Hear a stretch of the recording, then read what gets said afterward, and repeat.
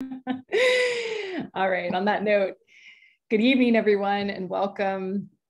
I'm Catherine Jennelson. I am the Mary and Dan Boone Curator of Folk and Self-Taught Art here at the High Museum of Art in Atlanta, where I'm not currently at the moment.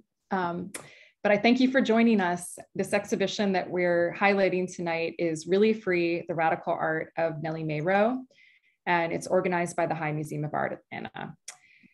The High Museum of Art is pleased to acknowledge the Andy Warhol Foundation for the Visual Arts for its generous support of this exhibition and publication. Major funding for the exhibition is also provided by Judith Alexander and Henry Alexander, the Judith Alexander Foundation, and Troutman Pepper. Generous support for the national tour of this show is provided by the Art Bridges Foundation. The exhibition is made possible by Delta Airlines, Northside Hospital, Premier Exhibition Series supporters Sarah and Jim Kennedy, Louise Sams and Jerome Griot, Dr. Joan H. Wiens Estate, the Wish Foundation. The Benefactor Exhibition Series supporters are the Ann Cox Chambers Foundation, Robin and Hilton Howell. We also thank support from the Ambassador Exhibition Series supporters, the Contributing Exhibition Series supporters, and our other generous supporters. And before I briefly introduce tonight's panelists, I want to thank all of the High Museum members who are in attendance. Your support is invaluable and fuels our mission. And if you're not yet a member of the High Museum or need to renew, please visit high.org at the end of this program. So I'm thrilled to be here tonight for this panel, The Power of the Playhouse, with my fellow panelists who are Mr. Kenneth Brown, Mrs. Cheryl Mashak, and Ms. Ruchi Mithil. These are people who can offer really different perspectives than I can into the life and work of Nellie Mae Rowe. Mr. Brown and Mrs. Mashak are relatives, the great-grandnephew and great-grandniece of Mrs. Nellie Mae Rowe. And Ruchi is the producer and a co-writer on a really exciting film that's coming out about Nellie Mae Rowe. And so we're going to hear from each of them. But before we do, I wanted to give our audience a little bit of the briefest of introductions into Nellie Mae Rowe in case you don't know about her in this exhibition, and also speak a little bit about the Playhouse and give a little context for what the Playhouse was, which was, it was an art environment, which is a really fabulous kind of production that many artists engage in, but that many people don't really recognize as art. So we'll talk a little bit about that to begin. If you would like to begin the slides, thank you. And thank you to my colleagues Yadira and Aaron for facilitating this program and running our slides tonight. So this is the first gallery that you'll experience when you enter the exhibition, Really Free, the Radical Art of Nellie Mae Rowe. And if you have not had the chance to visit, we hope that you will. It's going to be open until January 9th. Next slide. A little bit about Nellie Mae Rowe. She was somebody who knew she was an artist as a child, and this is one of the incredible drawings that's included in the show. The High has the leading collection of her work. At this point, more than 215 artworks in our collection by Nellie Mae Rowe, thanks in large part to a major gift from her friend and dealer, Judith Alexander, back in 2003. But this is a wonderful example of the bright, complex, and very kind of deep in terms of their symbolism and narratives drawings that Nellie Mae Rowe made in the last 15 years of her life. And what it's showing is this love that she had for art from the time that she was a little girl. So she's shown herself in kind of three different moments within this one drawing. She's kind of flying over across the drawing and pasting drawings that she made as a child on her wall. That was something that she did using a homemade paste that attracted rats. So she always got in trouble with her mother, who you see down there, kind of after punishing her, is giving her sweet fruit. But Nellie Mae Rowe didn't get to pursue art as her career path. She ended up marrying fairly young, moving to Vinings and working in the households of a kind of succession of white families, ending with the Smiths, who she worked for decades. And it wasn't until so she was married once, and then she remarried after her first husband passed away. And it wasn't until her second husband passed away and the Smiths had passed away that she decided that it was time to start making art again. And this is when she kind of declared in her life her freedom, that she was really free and that she was an artist. Next slide. So it wasn't just drawings that she made. She also made what I mentioned at the outset of the talk, which is this incredible thing called an art environment, where she filled her home, which is captured in a photograph on the right, and then shown in an incredible kind of miniature form that Ruchi will talk about later in the panel. She made this whole space that she lived in, her yard, the interior of her home, into a work of art by decorating it with everything that she had access to, mostly recycled materials, and just turning it into a place of wonder. Next slide. So her home was not preserved after her death. And my understanding of the circumstances around that are that, her husband, her second husband, owned the home with her. And when she died, I think it went to his children. And I don't know that they were particularly interested in preserving, what Rowe had made there. And also, this was a time in 1982 is when she passed away, where there wasn't this movement around art environments that we see today. So what I'm showing you on the screen are two different art environments in Georgia that have been preserved: St. Ome's Passaquan on the left and Howard Finster's Paradise Garden on the right. And in both cases, these were places that were kind of valued by either family or members of the local community and preserved through kind of like private foundations, so that they still exist today.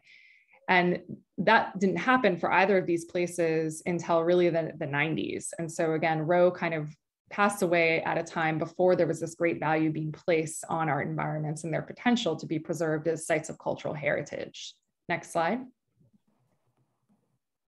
Today, there's this amazing museum that just opened in Sheboygan, Wisconsin, called the Art Preserve, which is actually an art museum that's dedicated entirely to art environments. So please check that out. If you can make a trip out to Wisconsin, it's an unbelievable place that houses environments like what you see on the right is Emery Blagden's Sound Machine, because there are artists building these kinds of spectacular places all around the country. And so this is a place where you can really appreciate the magnitude of what so many artists really dedicated their lives to in terms of building these total environments. Next slide.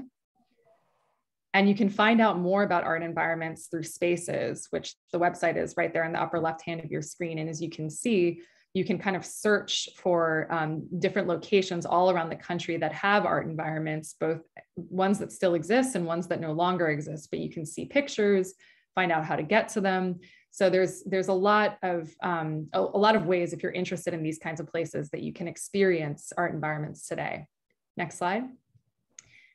And again, unfortunately, Rowe's art environment was not preserved, but we have a great video on our link website where Destiny Fillmore, who's an incredible scholar who contributed to our catalog, gives you a little tour of the home site that Nellie Mae Rowe once occupied. And so this is a video where she's explaining kind of the impact that visiting Rowe's home site had on her own scholarship and writing around Rowe.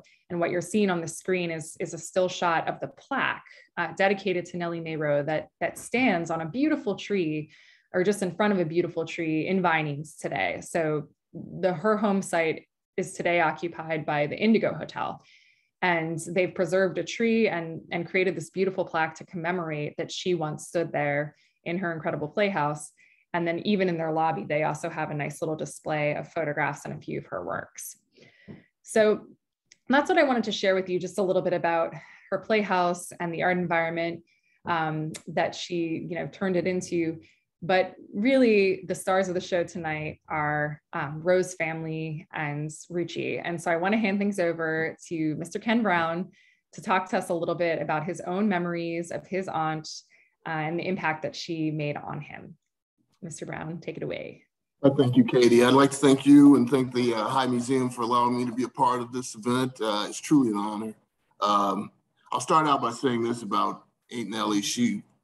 All I remember about her is that she was sweet and kind, okay? That was always whenever I saw her. But I'll start with talking about my earliest memories of her was through her sister, my great-grandmother. We would walk over from her house. I guess it was about a 15-minute walk from her house to Aunt Nellie's. And the walk was magnificent because at the time Vinings was not developed. So it was like walking through this tunnel with this lush vegetation around. It was pretty cool. But I knew I was going to Aunt Nellie's house. So I knew when I got there, I was going to be able to grab a toy out of the tree, meaning like a truck, a Tonka toy truck, some type of car. I love cars. It was such a neat experience when I got to Aunt Nellie's house. So obviously the first thing I would do is look in the tree and find something to grab. She had toys all over her yard, positioned in different places. The cool part about it, for the time that I would make those journeys with Ma Brown, was she had so much, you never played with the same toy twice. And the summers we were over a lot. Her yard was really cool. I can remember her out in her yard sweeping. No grass, it was just dirt, and she was sweeping. She was always working on something. She had beautiful rose bushes along the fence. I don't know what you call the flowers that look like snowballs that were blue. She would be out, she'd be cutting those off and bringing them into her house.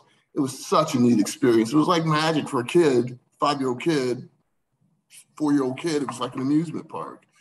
I can remember inside her house, every piece of her wall had something on it, be it her works or somebody else's she got from someone else. It was a really neat experience. She was always, even Ma Brown, they were always making something. The gallon milk jug type things back in the dinosaur days that we did milk out of, that was their go-to. They were always making something out of those. I can remember that waste baskets for our bedroom was made out of egg cartons, the styrofoam egg cartons, and the bottom was a paper plate of some sort, and she binded it all together with yarn. She was always creating something. Here you go. If you were playing in her yard and fell, her and Ma Brown always had this potion. It was kerosene and salt in a mason jar. And if you scuffed yourself, they rub it on you. Hey, come here, honey, let me put this on you. And you were cured. If those two ladies were alive today, I bet they'd have a cure for COVID. But anyway, at her place, you always felt love, joy. You were always smiling. I can never recall a visit at Aunt Nellie's home where you did not smile and laugh. And that was her. I remember when my grandfather, got her car. It was a green 56 Chevrolet, I want to say. It's a 56, 57. And it was on the column, 3 on the column. And to see her driving it was pretty cool because you just didn't think of Aunt Nellie driving, for some odd reason. She was Aunt Nellie. She was just chilling all the time. So I never thought of her driving. So it was pretty cool to see her driving it. And that was a neat experience for me as we grew over time. Now, as I got older, obviously, into my early teens, I kind of drifted away. And when I say I drifted away, I didn't go completely away. I just didn't see her as much as I did as a kid. But I made a point a few times a year to stop by and visit her. She was that cool. I can use that word to describe her. She was definitely ahead of her time. Okay. Again, whatever I was doing as a teen, I would still make time to go see her, but not as much as I did as a kid. The magic was always there, no matter when you would go visit her. I can remember one visit. I'm in high school at this point. My sister and I would go over. I want to say it was on a Saturday too. Now that I think about it, and we were sitting in her living room, and she said, just out of nowhere, she says, "What do you kids do with your gum when you finish chewing it?" We didn't even have to answer. We're like, "Hey," she said, "You throw it away, don't you?" I said, "Yeah, Nellie, that's the program." She says, "Not me." She showed us this tin can. She says, "I take mine and I put it in this tin can, and I take it and I put it in the freezer.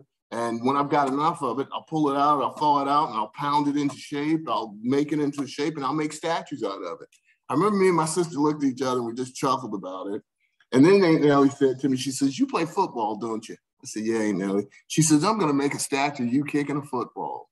I never got that statue. I wish I did though. But that was probably one of the most memorable visits that I had with her as an adult. So again, my experience with her was always a joyous one. I never heard her say anything bad about anyone. It was just always positive. It was always positive. I'll go forward a little bit, and I might be going a little too fast because I might have a little case of nerves, but this is cool to talk about her. I can remember as she got sick and she knew she was going to be leaving. My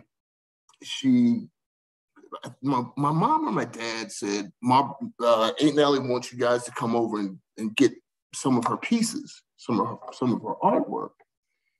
And I went over and I talked with her, I sat with her, and we talked. And she said, at the end, she says, go on, get some. I said, Aunt Nellie, I didn't come over here to take anything. I just feel odd doing it. She goes, no, I want you to have it. And no, Aunt Nellie, it's about you. I just love you and want to spend time with you. So she left and I got no work. I was cool with that. But about 30 years later, Cheryl's sister, through Judith Alexander, was able to send some pieces back to us. So I was fortunate later on to have some of her pieces, which again, knowing Aunt Nellie and being a part of her and knowing that she still, realistically, her blood is in me too, runs through me. Memories of her was she was her own person. She didn't care what people thought about her because she got, obviously before she was, we'll say, discovered, the kids at the elementary school I went to thought she was a witch. People would pick at her and that would bother me and anger me. And I would obviously take up for her. I said, no, she's one of the sweetest people you'd ever meet. But she didn't care what people thought about her. She was her own person. Now, when I say that, I don't want you to think that it was a cavalier attitude. It was a peaceful confidence that not many people have, but she did. And I know that's what made her who she was and made her so cool at who she was, because she was an individual. So I won't go into detail. I won't get sidetracked talking about that. But I will say this, that her life is a part of my journey, okay? It's made my life very interesting in a good way. I'm proud to say that. Like her, I've never been into groups and belonged to anything. I just, like Aunt Nellie, I feel like I don't fit in anywhere. But that's who I am, like Aunt Nellie, and I'm cool with that. That is truly, truly an Aunt Nellie characteristic. She was a beautiful person. I'm very fortunate to have had her on my ride. I didn't want to talk too much about her leaving because as I was putting some things together, it kind of misted me up because, I remember her leaving and the funeral and, I was a pallbearer at her funeral. If I want to talk about that, it kind of cracked. It messes me up. So, again, to have known her was a really neat experience. And unfortunately, I did not inherit any of her artistic qualities. But boy, I sure enjoyed being connected to her and what she brought around us and how she made us feel, again, loved and joyous and at peace whenever you was with her. Again, they came through America during a very interesting time, but that never, there was a confidence there. There was a confidence there of, I'm not different, I'm me. Yeah, I'm not, there's nothing wrong with me. again, talking about people picking at her house, and that's their problem, not hers. So I'm very fortunate, and again, that those qualities live within me today. And I'm just very fortunate to be a part of the Nellie Mae Rowe experience from a child, as long as I can remember, up to the 22 years that I had her in my life when she left in 1982. She was beautiful, she was cool, and she was fun. And those are my memories of Aunt Nellie. And I'm so happy and proud to, again, have her blood flowing through my veins. Katie, I'd like to thank you for letting me be a part of this event. All you other ladies, thank you so kindly. And this has been a true honor. Thank you. It's such an honor to have you be able to share those beautiful memories with us, Ken. And I did want to make sure that you spoke a little to what's behind you, because I just want to make sure people know that they're looking at your artworks by your aunt. Yes. What is the one on behind your right shoulder, I guess? What does that say? What is yeah, Katie, thanks for asking. That was a tribute to her sister, Aunt Eva. All of these women had these unique personalities. Aunt Nellie was cool, but Aunt Eva was a hipster. She lived in town. She wore, she dressed, really sharp, and she was just a hipster. So that's a tribute to her, and talking about where she was when she passed away. She was at Georgia Baptist Hospital. It was on, it looks like Monday, 15th, it says. So again, she created what she felt. That was happening at the moment, and I'm going to assume that was Aunt Nellie's hand, though. That's Aunt Nellie's hand. And this one, Katie, is a dog. This one on this side is a dog of some sort. And these were the pieces that came back to us that Judith Alexander sent back to Kathy, Cheryl's sister, and Kathy made sure that we got them.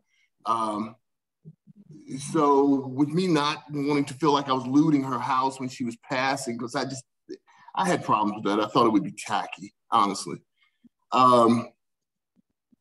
Again, I was able to get what was mine in the end. So everything works itself out the way it's supposed to. I never kicked myself for not taking anything. Obviously in ways that I wish I had of, but no, I was okay. And then I've got another one of her pieces that hangs over my fireplace here. That's my favorite one. So it kind of sits on display. But she was a truly unique individual. She did not belong. She did not try to belong. I can remember again as we were kids, I thought we spent the night over at her house a couple of times, but we didn't spend the night. She would babysit for us when the folks were going out or something. So I do remember being there at night. So and the place changed at night. The place took on a whole totally different energy at night, but it was still cool. It was you were at peace, and she had everything we needed. Obviously the toys. She loved TV like I love TV. We'd sit in front of the TV and just watch TV, and it was just a neat time, man. It was so cool. So that's why I say for me to be a part of this is really special, because how many people get to talk about a family member like this? So I'm very gracious. Thank you so much. Thank you so much. But yeah, I've got a little bit of Aunt Nellie here in my place. Well, we've got questions bubbling up in the chat, but we're gonna hold the questions until the end, just so our audience knows. But we'll definitely circle back just to prepare you. Some people want to see the work on your mantle, so maybe later. We don't have to do it right now, but maybe if you can shift around at some point, if you want to share that. Okay. But they would love to see that as well. But sure. For now, we'll move on to our next panelists, your cousin, Cheryl Mashak, and invite Cheryl to come share some of her memories with us. And again, we'll come back to the questions at the end. So keep sending them into the chat. Thank you, everybody who has so far.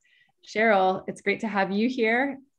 Thank you. Great job, Ken. I don't know if I can go do what you did. You got this, son. You got this, sunshine. Carry on. Katie, thank you. Thank the Hive for the opportunity.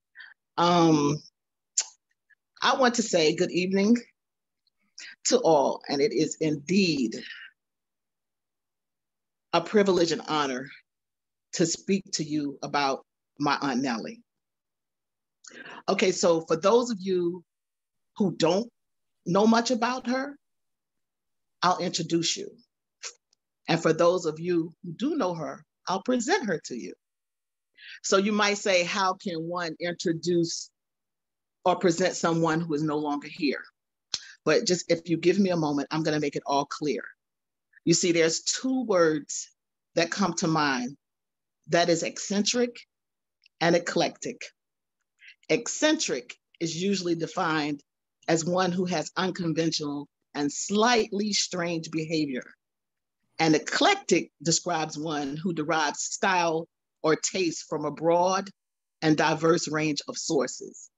So now, many of you knew Aunt Nellie personally, and others might have been drawn to her through her art that she created. My aunt would be 121 years old if she was here today. And amazingly enough, we had the opportunity to know her very intimately. So, as a child, as Kenny said, our afternoons were often filled with a trip to Vinings, Georgia, on Paces Ferry Road to Aunt Nellie's home. And there, the adventures began. Running through the yard that was adorned with every type of ornament and tchotchke you could imagine. The trees yielded fruit and art. The house was whimsically decorated with her creation of art and findings, along with pictures of the family and friends, Martin Luther King, JFK, and White Jesus. Gazing through this menagerie of sorts in a child's eyes was like playing the best video game ever. Some kids play Fortnite. We played Pac-Man. It was a video game.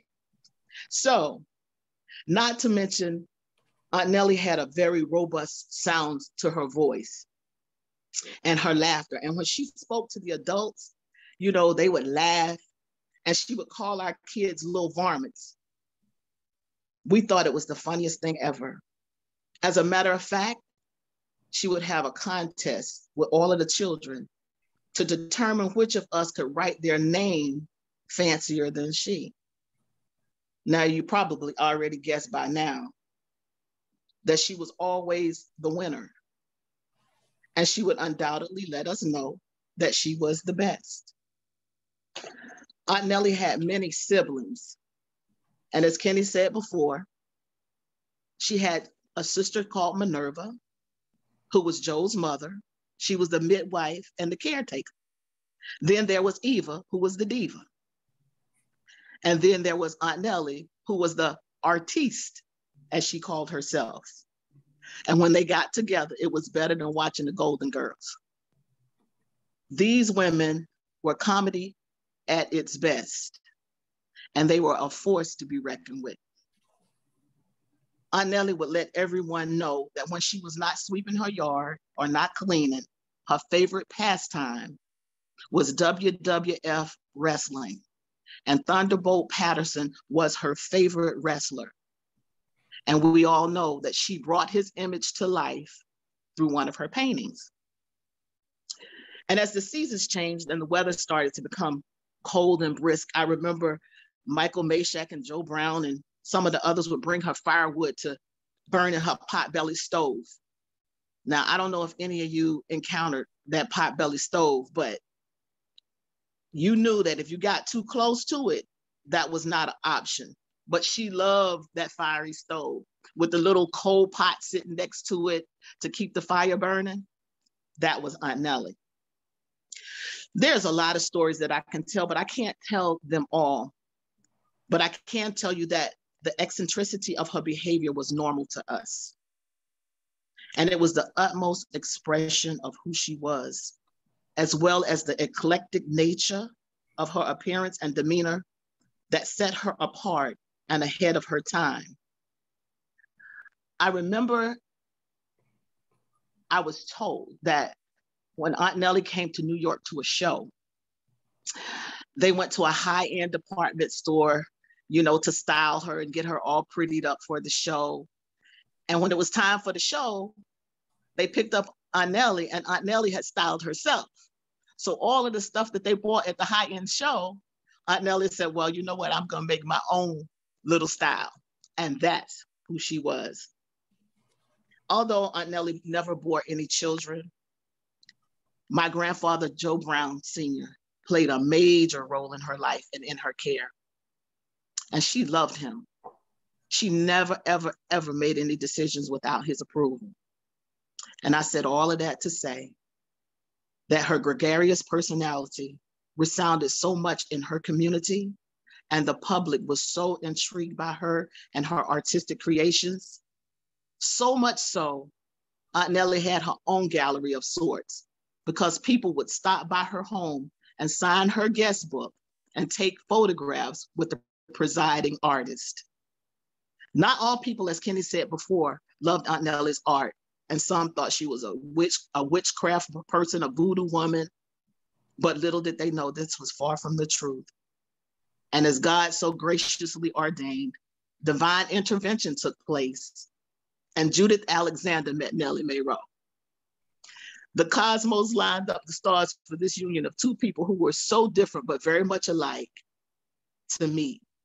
Judith, being a lover of art, was enamored with Nellie's work, and thus began the journey of the two of them becoming lifelong friends. They explored the world of art and society together, and their quirkiness brought out the genius attributes in the both of them. An observation as to how these two navigated was very, very comical. I can't emphasize enough to you guys how they were the yin to the other's yang. And because of this, they had a wonderful working and personal relationship. And if there were any discrepancies, they will always refer back to my grandfather, Joe Brown Sr., for the final decision. Judith became family, and she loved Joe just as much as Nellie did. And she would often say in her Judith voice, Joe, what do you think about this? What do you want us to do? And he would laugh and he would put his little 2 cents in, but they valued his opinion. And I remember when Aunt Nellie's health began to fail, she had won the Bronze Jubilee Award, and Judith made sure that Joe was there to accept the award on her behalf. And Aunt Nellie would tell my sister and I often, we went to see her, and one day she said, I'm going to become a famous artiste because people really enjoy my pictures, as she called it. And then she said, mark my word. Now come on here and take one of these pictures with you. So I just want to say, because of Judith's unyielding desire to share Aunt Nellie's art with the world, here we are today, remembering Nellie Mae Rowe. However, we cannot remember Nellie in this capacity without remembering Judith Alexander as well. These two polar forces have left an indelible imprint on our lives as we gather some 30 odd years after Nellie's death. With the world in crisis and turmoil right now, let us gather some pointers from these two women and how to maneuver in a world that is not so kind, with love and togetherness. Nellie believed that with God first in her life, this was possible, and it showed. My family thanks Judith for helping make Aunt Nellie's artistic dreams come true. And thank you, Aunt Nellie, for loving me and the family and leaving us with an exemplary blueprint in which to follow. We will remember you and Judith for generations to come. Thank you. Oh my goodness, thank you, Cheryl. That was beautiful. Thank you for sharing this gorgeous image of you coming face to face again with your aunt in our exhibition. This was just taken on Saturday, which was a very special evening when we were all together. And I'm just so grateful that we could be together, especially in this tumultuous time, as you say. So thank you. We're going to come back to you at the end. I know. And I want to, I can't express how much your personal memories and Ken's personal memories just add just a layer of depth and dimension to our understanding of Nellie as an artist and as a person. Nobody can really speak to that the way that you all can. So thank you so much, both of you. And then next we have another wonderful panelist, Ruchi Mithal, who is going to speak to us about an incredible project she's been working on for a number of years with the crew, her collaborators at Open Docs, which is a documentary making firm that's based in New York. And they have become really wonderful interlocutors for me. They've been working on their film about as long as I've been at the High. And we've kind of gone back and forth over the years as I've developed this show and they're working on their film. And wonderfully, the exhibition actually includes these incredible reimaginings of Nellie Mae Rowe's Playhouse that Ruchi will speak a little bit about. But we're so grateful to Ruchi and Petter Ringbaum, who's the director of the film, and all of her incredible coworkers over at Open Docs, who have really just brought a new layer of experience to our exhibition. So Ruchi is also a catalog contributor. So if you haven't seen the book that we produced for this exhibition, please check it out. We'll put a link to it in the chat, but Ruchi wrote an incredible essay for the catalog as well about her process as a filmmaker. So I'm going to hand things over to you. Thank you for being with us tonight. Thank you so much. I mean, just hearing from Ken and Cheryl, like the fact that I am here in this company getting to speak about this incredible woman and incredible artist is just such a privilege and honor, and just one of those amazing things, like, how did I get here, you know?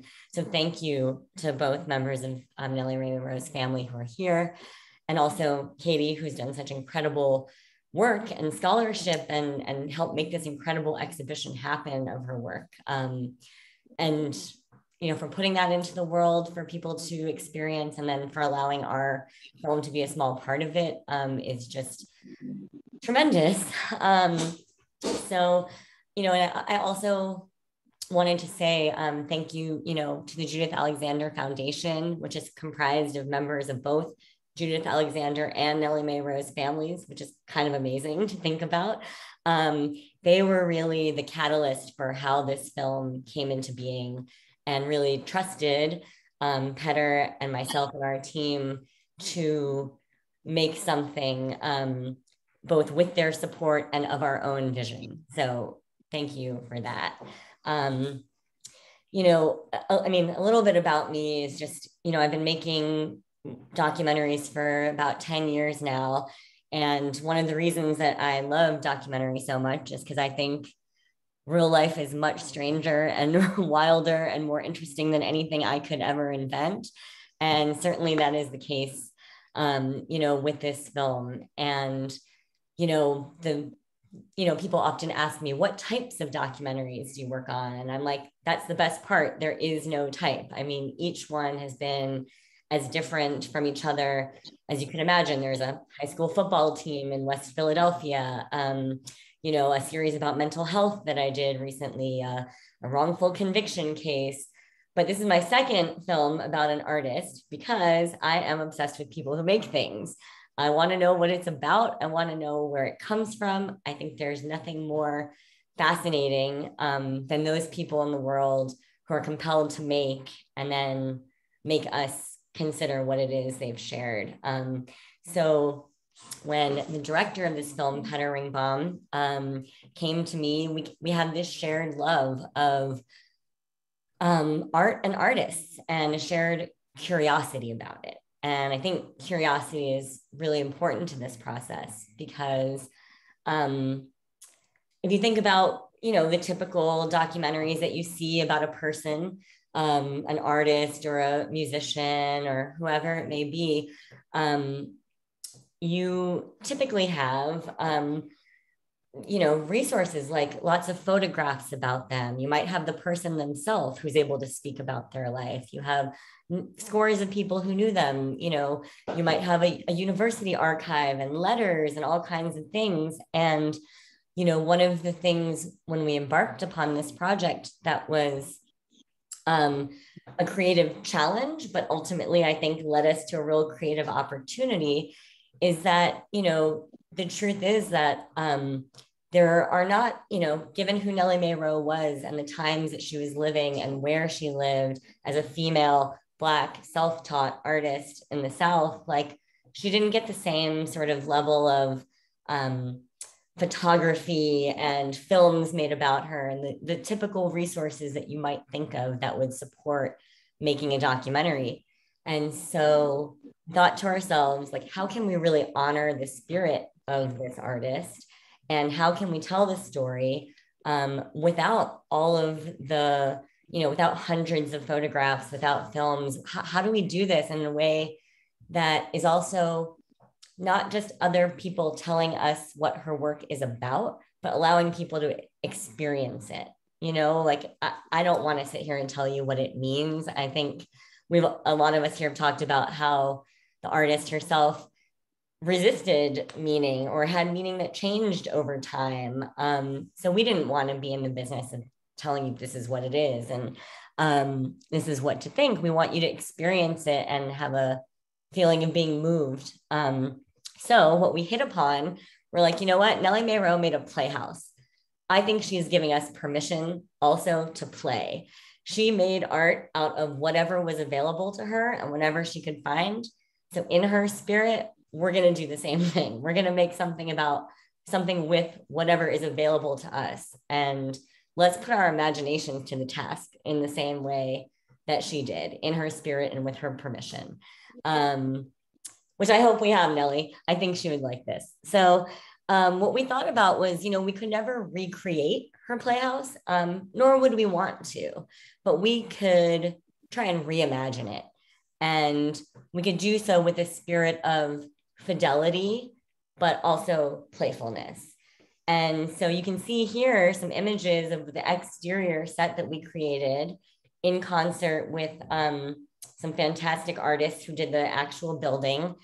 And, this is a documentary. It is based in the reality of the photographs that we have of the Playhouse, but also the memories of the family members who shared with us what the space felt like, the objects that they saw there, the dimensions of the rooms. We took the material that we had, which is people's recollections and photographs and impressions, and then put that towards trying to reimagine this space. And so you can see, kind of this movie magic that happens when you look at this picture.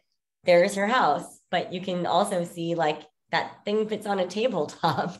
And it really was kind of a magical experience to be able to create both this exterior and then interiors of her Playhouse as well, which are, you'll see in some other photos, the perfect size for a 4-year-old, for example. They're like 1/3 life. And I have to say, being at the museum with you all, Ken and Cheryl, and seeing you and your mom, Roberta, actually looking into our sets of the space that you had actually been in real life was like just so moving and just like really profound, because I think that, someone said to me recently, like, if you are moved, you will move. This is her bedroom. And I feel like Nellie Mae Rowe, through her art, moved us, and we were moved to create something else. And I think that is so beautiful. A new work of art is being born because of the force of her art that she made. So, in addition to the sets that you see here, we wanted folks to get to have an experience of meeting Nellie Mae Rowe and her friend and supporter and gallerist, Judith Alexander. So we came upon this idea of these very handmade sets, also in the spirit of Nellie Mae Rowe, who made her work with her hands, with 3D animation characters. All right, you're gonna have to follow me on this. This is a little complicated, but we had real life actors, Uzo Aduba and Amy Warren, perform the parts of Nellie Mae Rowe and Judith Alexander. And then through this motion capture technology, where you saw Uzo wearing this helmet, recorded their voices, their facial expressions, their body movements. And those were then transposed into a 3D animation. So you have all these layers of, you know, performance and creation coming together. And all of the dialogue, you know, of course, we did not have the pleasure of actually getting to sit down and speaking to Nellie Mae Rowe, but all of the dialogue that is spoken by the animated characters is based on quotes or written materials or interviews that we had. So while we certainly have taken the liberty of reimagining her space, we kept her words grounded in the words that she was known to have said. And, you know, I mean, just telling you can see, like, you know, Penner is a life-sized human, and this is him filming the inside of her bedroom.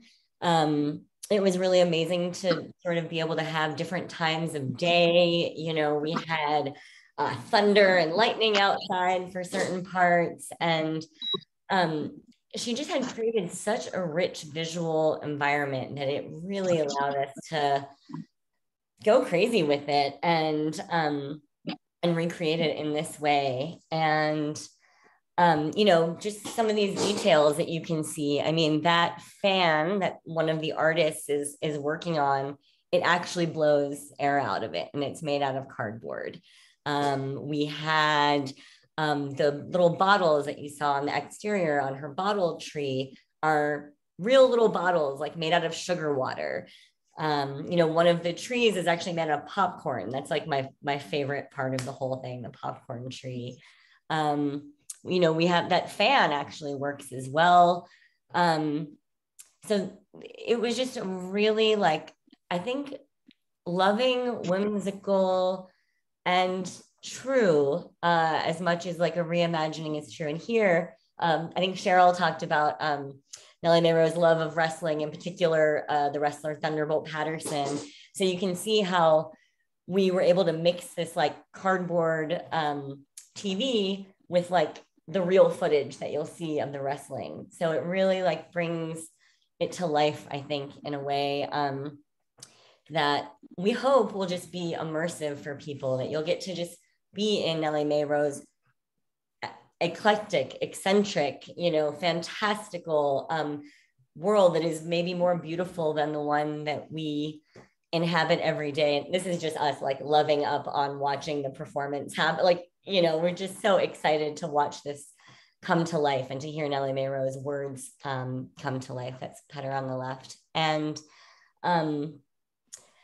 yeah, you know, this film is, you know, the parts that you're seeing, the sets and the Playhouse and the animations are a smaller part of a larger film that also include interviews with folks. In fact, the folks, all three of the other panelists you see here are included and contributed a lot. Other family members, historians, you know, family members of Judith Alexander's as well, and animations of Nellie Mae Rowe's artwork that also served to bring it to life, I think.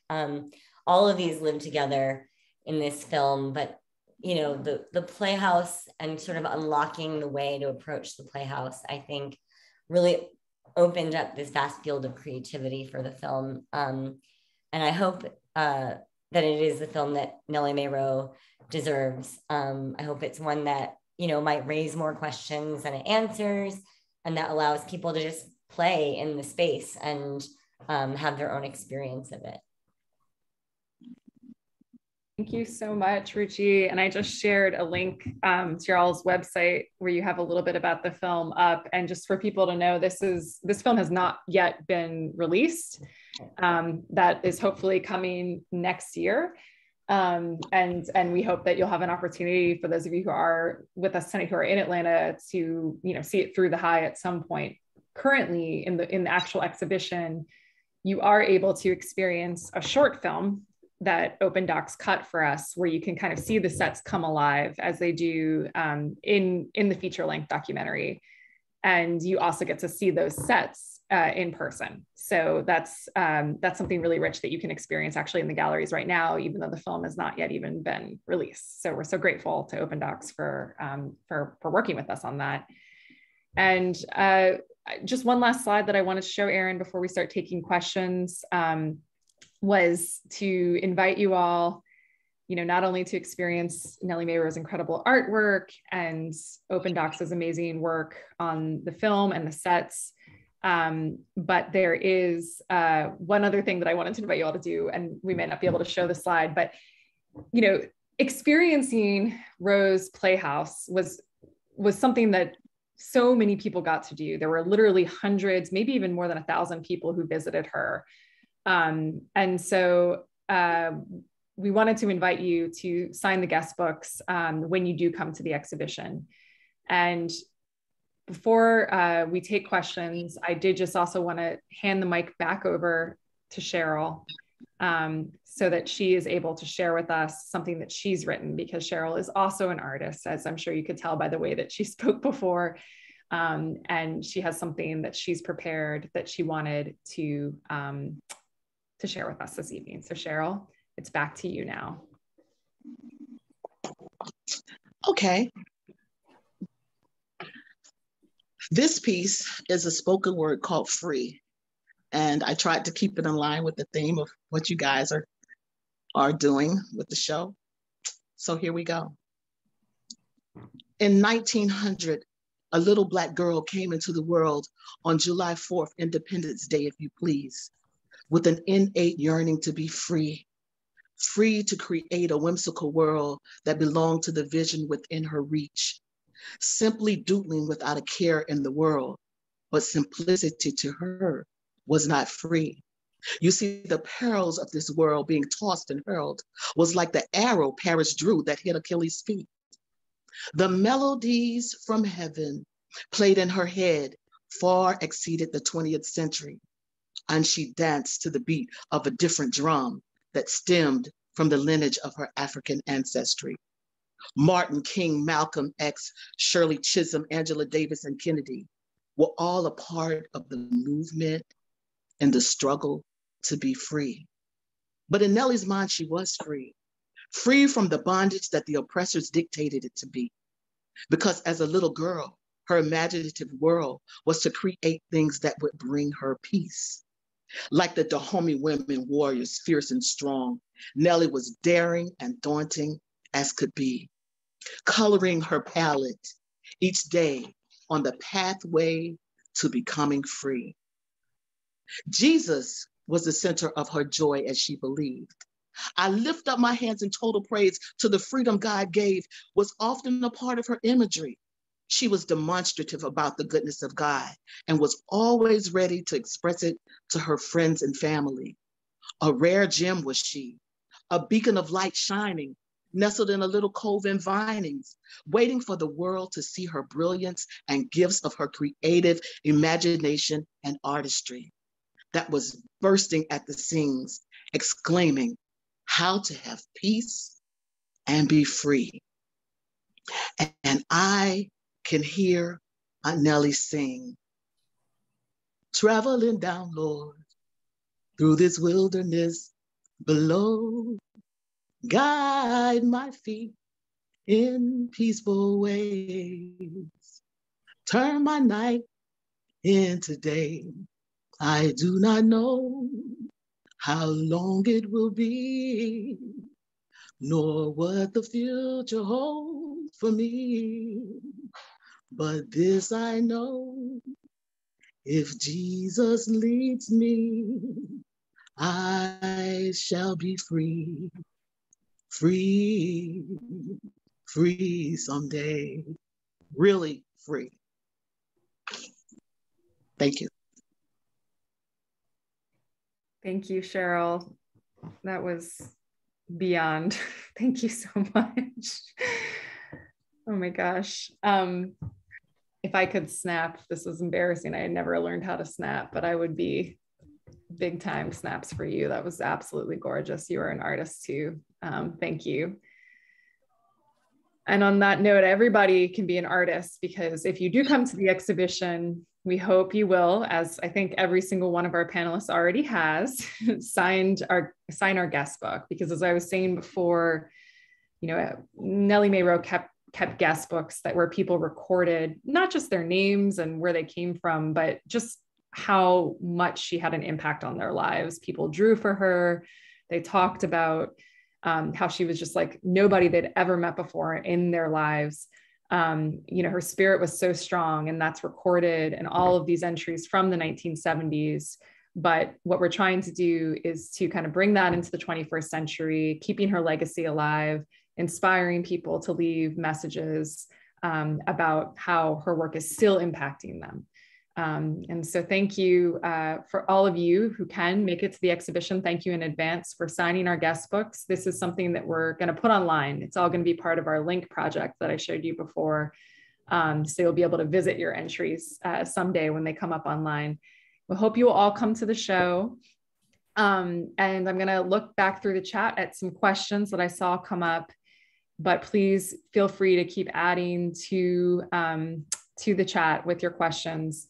But thank you again, panelists. This was just a really moving evening to share with you what an incredible family she had, and how excited I am to see the film This World Is Not My Own someday when it comes out from Open Docs. I'm so excited to see your finished product.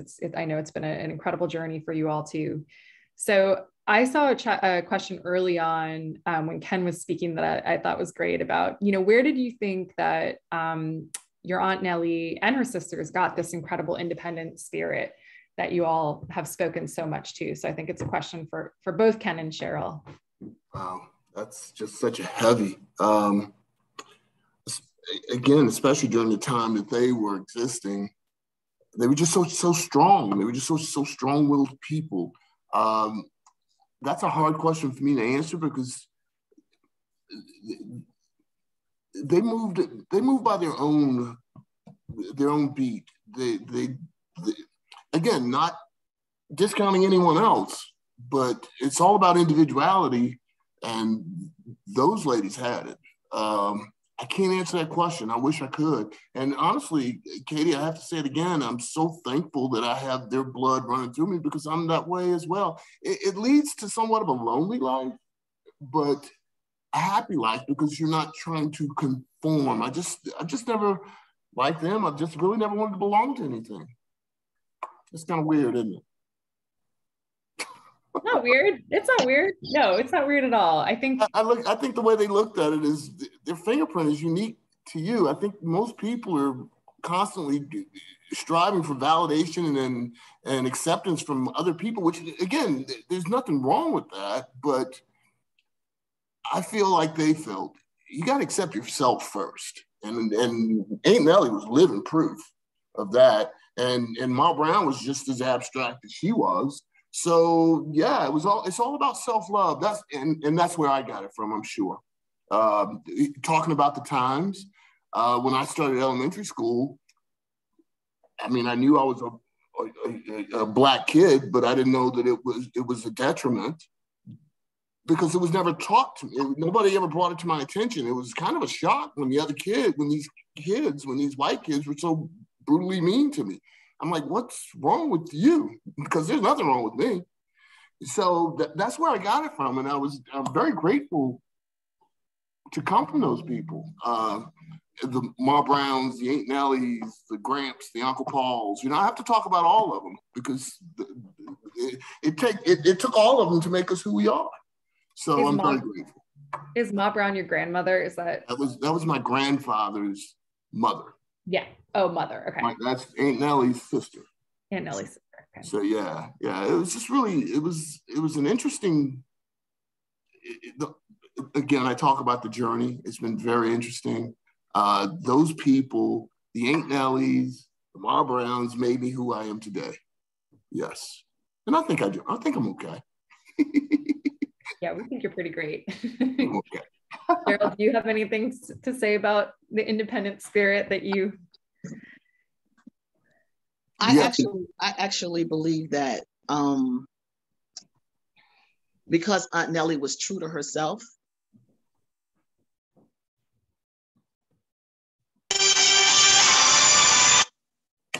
Can you hear me? Yeah, we can hear you. Okay. Just as Ken said, Aunt Nellie was true to herself. She never tried to be anybody else.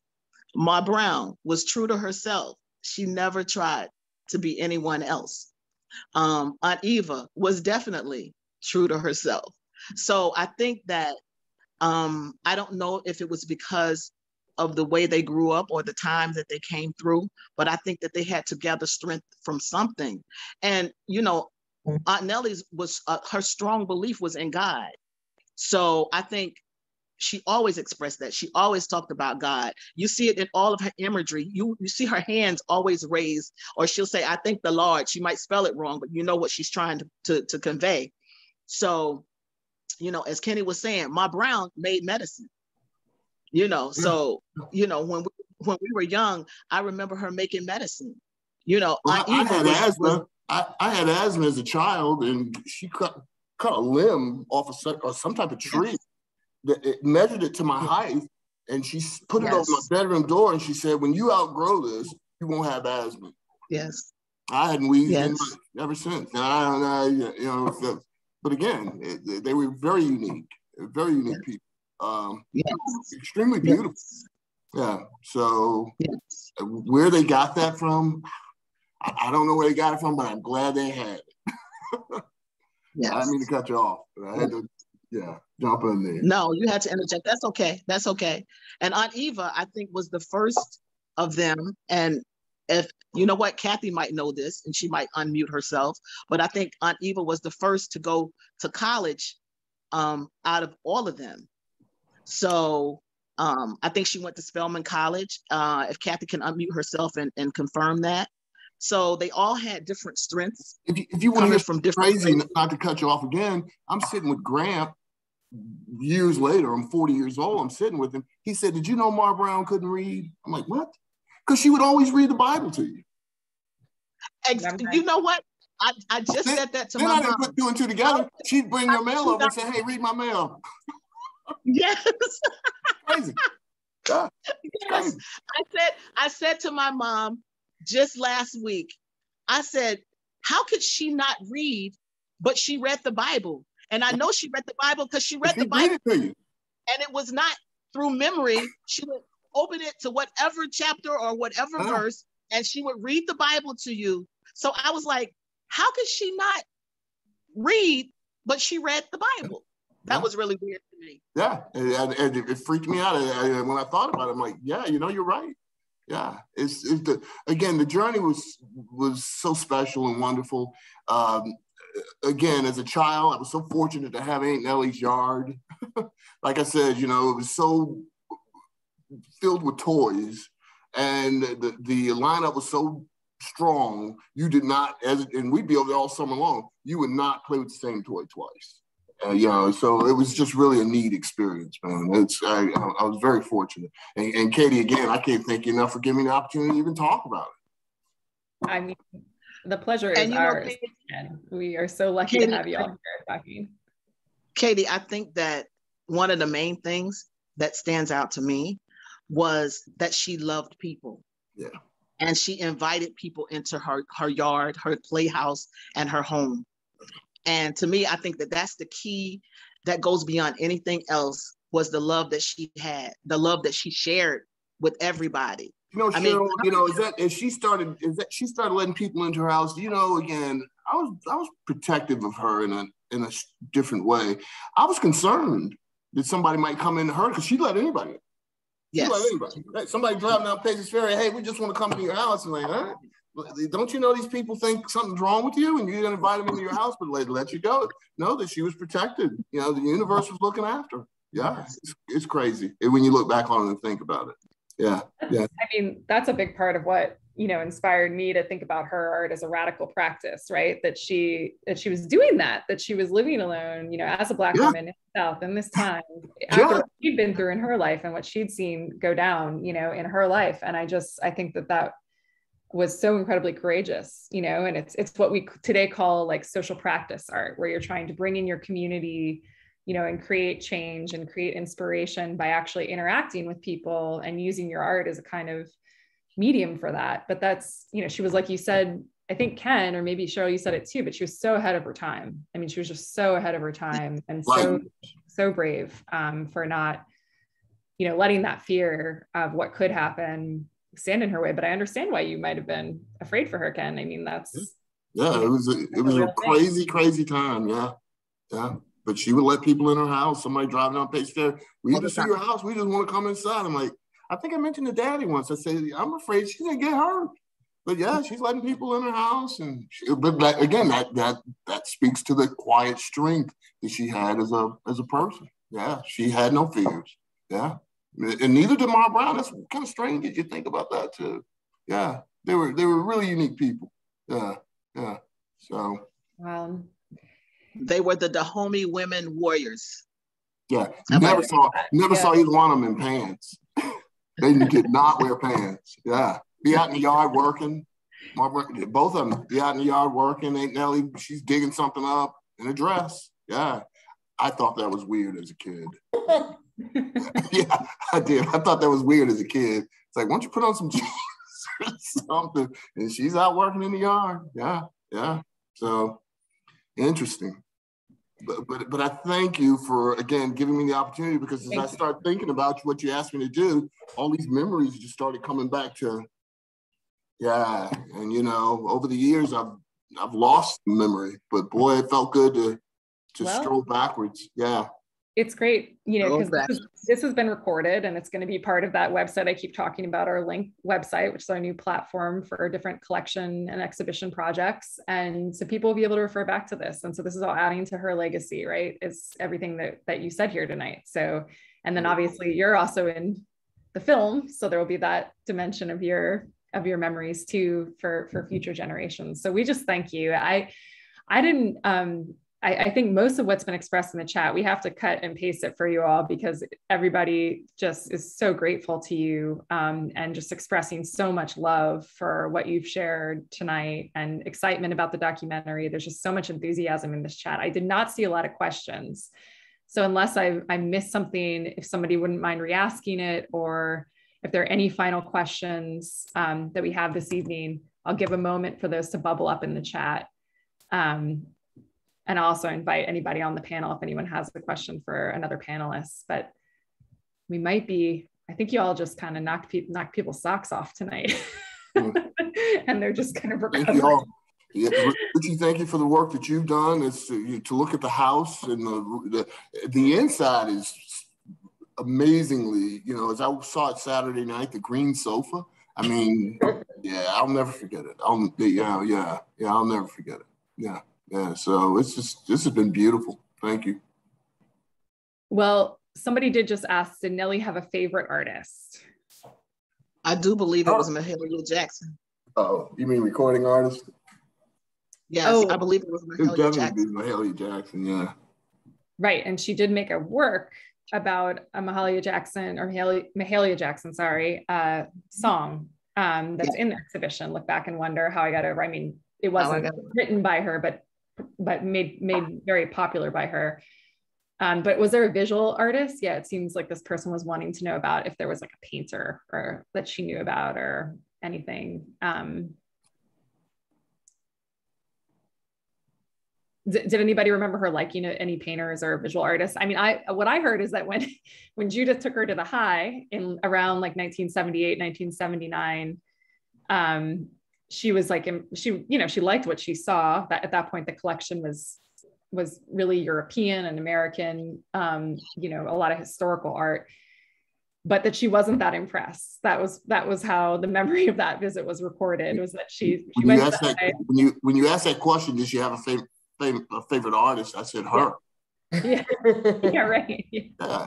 Again, there's that self-love thing that I was talking I was about. going to say, let us all feel that way about ourselves. I I know. mean, what a statement. I Yeah. love that. Here we go again. Ain't Nellie loved Ain't Nellie. And she should have. Ain't Nellie loved Ain't Nellie. And yeah, she should. Yeah. So, and plus, again, the education wasn't there to what other artist, I mean, what artist could she relate to? I mean, Salvador Dali was painting at the time, but she knew nothing about Salvador Dali. You didn't have 100 TV channels on TV where you could find stuff. You had 3 TV stations. You had Channel 3, Channel 5, and Channel 11. And they didn't have Andy Warhol on there for it. They'd be like, hey, there's Andy Warhol. Yeah. So, yeah. It was her little private Idaho. Her own personal gallery. Yeah. Her own personal gallery. Yeah. Yeah. Somebody also asked about, oh, sorry, did you want to speak to that, Cheryl? No, I think someone asked, how did Judith and Nellie meet? Yeah. Do you want to answer that, or I can give my answer, but. Give your answer. All right, my answer is what I read in a paper that Judith told the AJC, I believe, at some point, that even though she knew about Nellie Mae Rowe's work at least from 1976, which was when Nellie Mae Rowe's work was first exhibited in an art exhibition called Missing Pieces at the Atlanta History Center. So she at least knew about Nellie's work from that time in 1976. She might have known about it earlier because some of her family members knew about Nellie and were taking pictures of Nellie Mae Rowe starting in 1971. But it wasn't until 1978 when Nellie Mae Rowe's dolls, because she made drawings and bubble gum or chewing gum sculptures, which we've heard a bit about, and dolls. Dolls were a big part of her practice. And some of her dolls were included in a show at the Nexus Artists Cooperative, which, is today Atlanta Contemporary. And it was at that show that Judith experienced that show. And she said, wow, like, this is an amazing artist. I need to form a relationship with this person. And then she did. And then, as you've heard from Cheryl, I mean, it was like a match made in a bizarre heaven, like just yin and yang fitting together. And so then they became, super fast friends and colleagues, because Judith gave her first show that same year at her Atlanta Art Gallery. And something you said, Cheryl, at Judith's funeral, I believe, I read, was about how they formed a beautiful quilt together. Their fates kind of became stitched together such that, Judith changed Nellie Mae Rowe's life by making her known as an artist, but Nellie Mae Rowe changed Judith's life because she really became the primary artist that Judith would focus on in her subsequent decades as a gallerist. It was really Nellie Mae Rowe who Judith was so passionate about and beat the drum for, up until her own death in 2005, essentially. I mean, she was really all about making sure the world knew about Nellie, including giving the High its major collection of Nellie Mae Rowe's work so that, she would be seen. So that's kind of my story about it. But I don't know if anybody has anything else to add, including anyone else in the audience. Okay, all right. Well, I think we do have to wrap things up because we've gone over a bit and we want to respect our panelists' time, unless there's any last words that anybody wants to throw out there. Well, thank you all. And then Yadira and Aaron, who are running this program, thank you both so much. And please, if we can find a way to save this chat, I think it would be really, really great. So let's not end the program until we save the chat. Because I want to circulate this to all you all, because it's really lovely what people have said. And I want to make sure you get to see it if you didn't have a chance to read it. So thank you everyone for attending tonight. Thank you, Ken. Thank you, Cheryl. Thank you, Ruchi. Thank you all the people who are in the audience, who are also family, who are also foundation board members, who are part of Open Docs, who are part of everything we talked about tonight. We're so grateful to you all, and just feeling filled with joy for celebrating Nellie. So thank you all. Okay, thank you so much. You guys stay safe. Have a wonderful evening. Take care.